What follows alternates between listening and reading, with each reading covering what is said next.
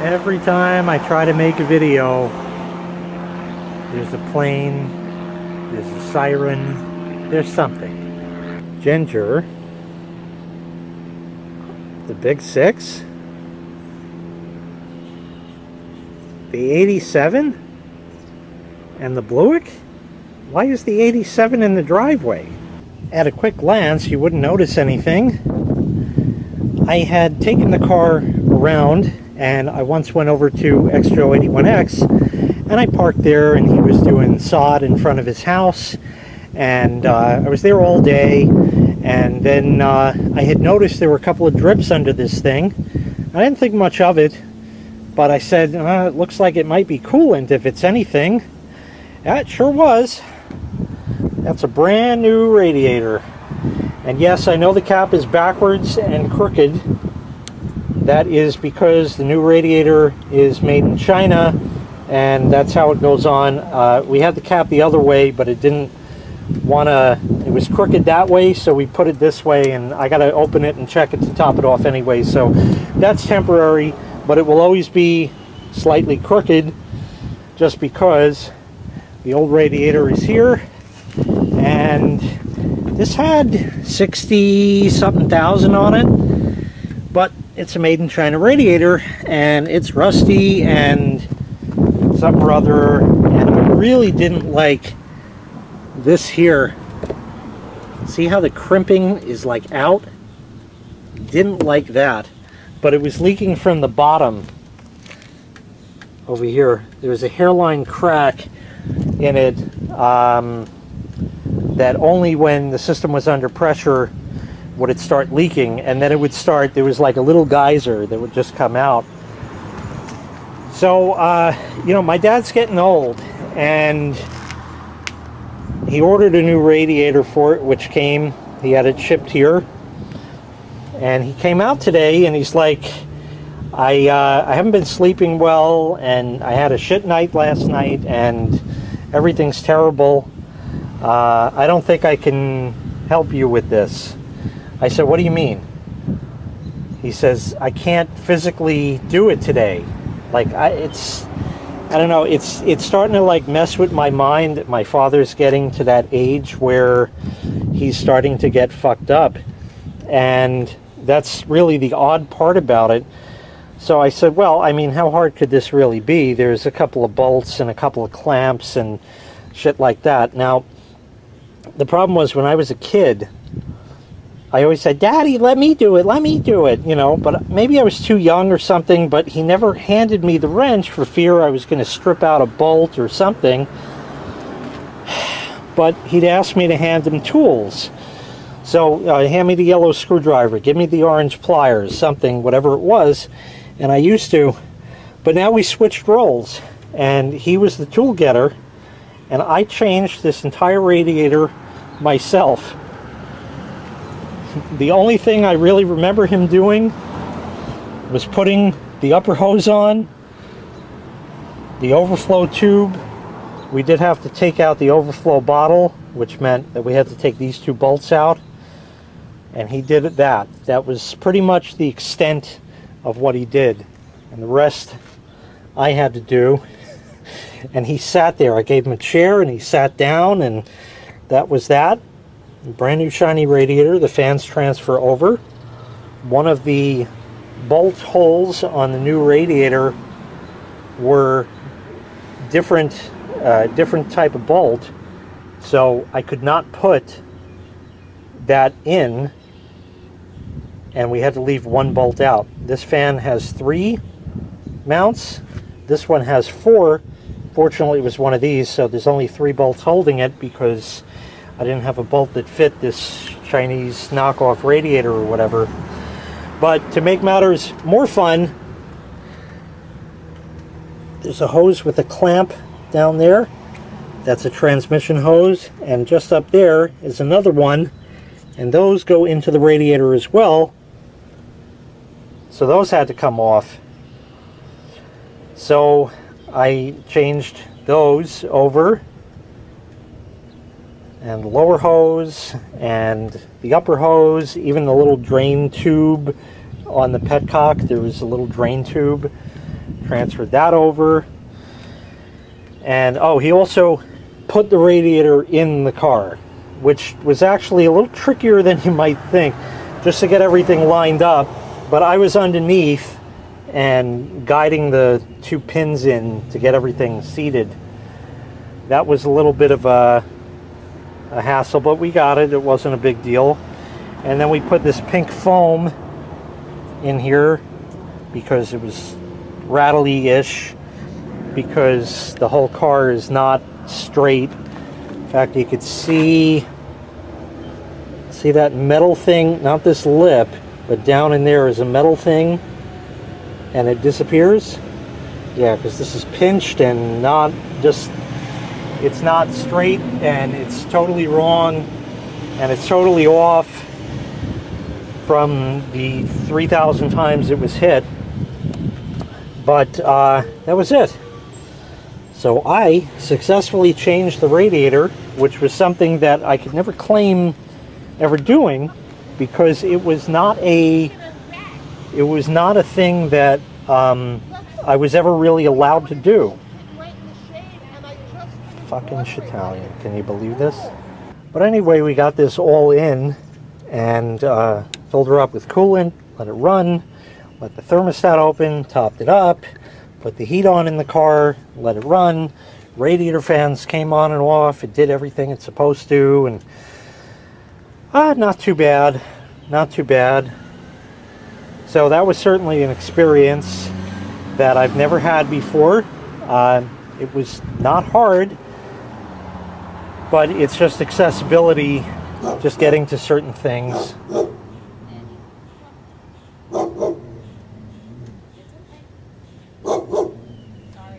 Cats don't interrupt videos like that. So anyway, it's all in, and it all works just fine. Of course, there's some casualties along the way. I got to clean the driveway. This looks like transmission fluid, and under the car is, I got to move it out and clean that, and all that wonderful stuff that goes along with it. And that, but she runs once again. It was really more of a sudden thing because my dad really doesn't drive the car. And then when he did, or gave it to me to drive, it said, "Hey, I've been waiting all winter for this." And that's when the radiator took a shit. Hairline crack, because they're plastic, you know, so hairline crack at the bottom. But like I said, that radiator did not look too good. And like I said, it was got 60-something thousand on it, which is not a lot, but for a Chinese radiator, maybe it's enough. So it was just a strange thing where we switched roles, and he would hand me the tools and I was doing the work instead. It was just fucked with my mind. It's starting to really scare the shit out of me. There was another time a few weeks ago where my dad said, "Can you bring your gas-powered hedge trimmer over? I need to trim the hedges." And I thought that was a little odd. Maybe he thought it would cut more bigger stuff or something. So I brought that, and he said, "Here, we got to trim this stuff." So I started the thing up, and I said, "Well, I don't know how much I could really use this thing because of my back." And I ended up trimming all of the hedges. And then we went in there and we were cutting big branches and shit with a saw and shears, whatever, loppers and things like that. We were cutting branches and shit off and really cleaned it up. And it scared me, the fact that I kind of had to do the hedges for my dad. I mean, he's going to be 70 in October, I think. Yeah. But it just scared the piss out of me. It was just fucking weird. And today we had the same thing where I changed the radiator and he handed me the tools. But anyway, while he was here, I said, you know, we got to get the brakes done on the Bluick here and that. And fortunately, just, I don't know, 20 minutes ago, somebody wasn't home. So I said, yeah, I got a couple things with the Buick. Obviously, you know about the brakes, but also the wipers yeah,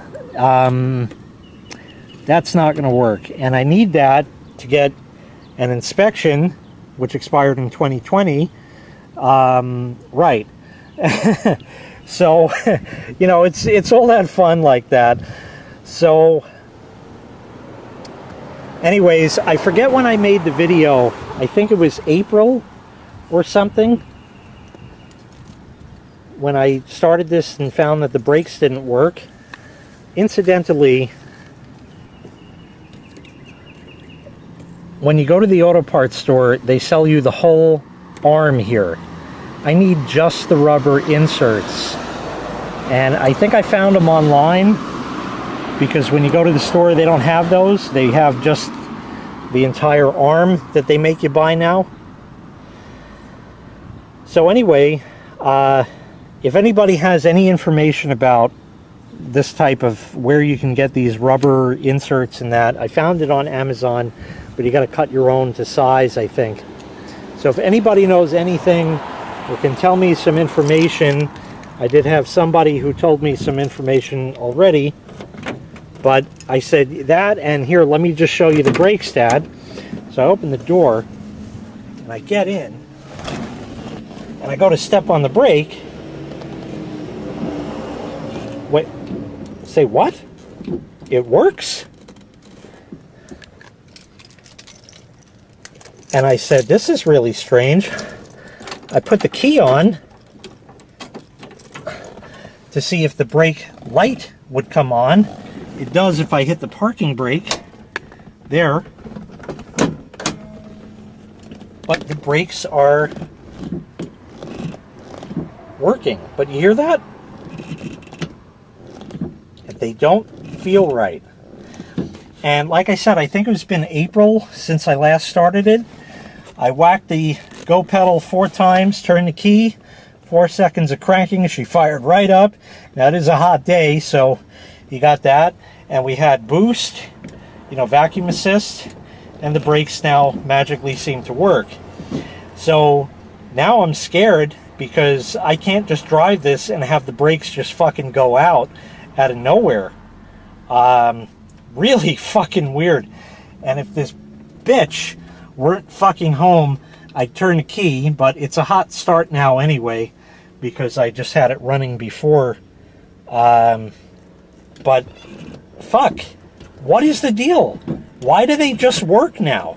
I even put it in gear and it didn't move. It held. I didn't drive it. I didn't test it. Too scared to do that. Still going to tow it in. But what the fuck? It works now. There's pressure. It's holding. It's doing what it's supposed to. Bad master cylinder? I don't know. But anyway, that was just a little bonus about it. But like I said, the main issue, there's another plane up there. Yeah.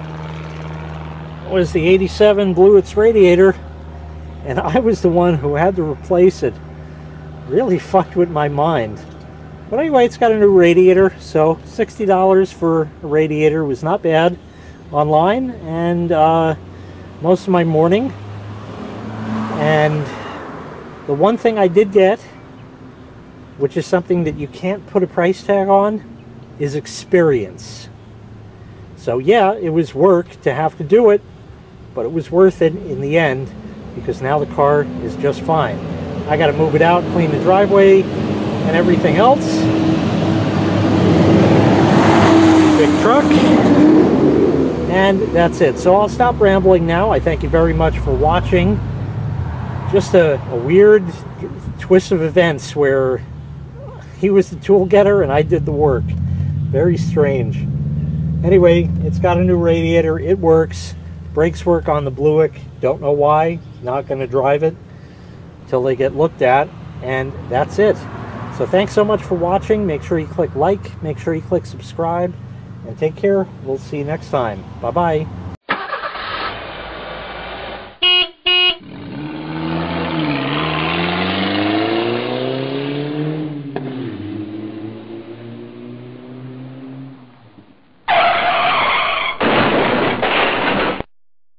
I have the car pulled out of the driveway now, and I'm cleaning everything up.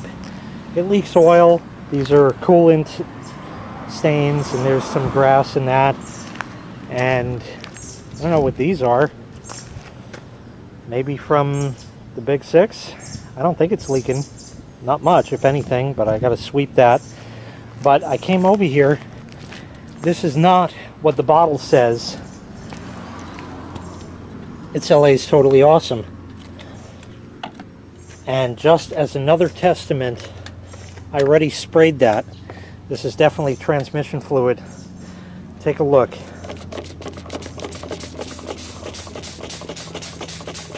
Look at that come up. Just hits it and it comes up.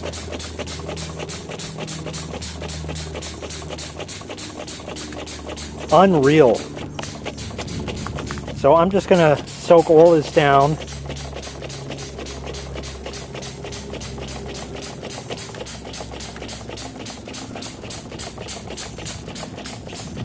It's coming up here. You can see all the orange. So I'm going to soak everything down, spray it with the hose, hit it again, all that great stuff, and finish cleaning up here. So just a little bonus to that. Not this stuff, but the LA's Totally Awesome. This is that same spray bottle that I had that video on, you know, spray bottle not spraying. Try this trick. Still have it, and I still do the same trick where you squeeze the bottle till it squirts out and then it sprays.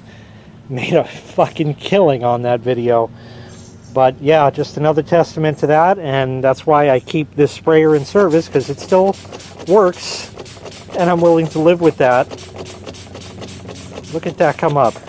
Just amazing. And then you just flush it all out. Oh, another funny thing that happened. Some passers-by were walking, and while I had this running earlier when my dad was here, and they said, what year, what year? I said, 67. They said, man, that sounds great, whatever. And the other guy that was there said, that thing's older than me. I said, it's older than me too. And my dad shouts out, yeah, but does your exhaust sound as good? He says, I don't know, man. It was hilarious. Take a look at this.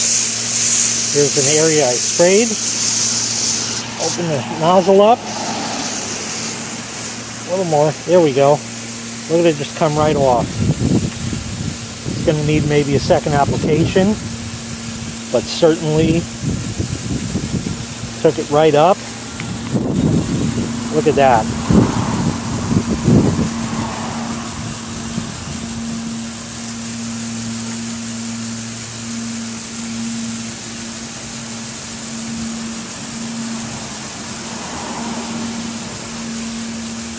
Pretty friggin' amazing. So I sprayed down any spots in the driveway, and I'm just gonna wash this down really good. I got by with a little help from my solar drain. Yeah, that was nice because it helped me flush the driveway out. I used the hose for a while. I got tiring, so I said time to break out the big gun. So I put a little extension pipe on there and just shot her out. There was definitely a spot here. Nope. Maybe a tiny bit there. Hit that one more time. The rest is clean. Two spots that were here. Obviously everything's wet still, but not really. It's just dirty and needs to be power washed. The oil needs a little more soaking. Oil spots there. And I just washed everything else down. This is as good as it's going to get till I'm going to power wash it, which might be years. I don't know. But yeah, that LA's Totally Awesome indeed is. Totally, totally awesome. That could use one more application. I still see a little bit there, and flood that with water, but 90% of it is gone. Beautiful. Okay, that officially is the end. Thanks for watching. Make sure you click like, make sure you click subscribe, and take care. We'll see you next time. Bye-bye.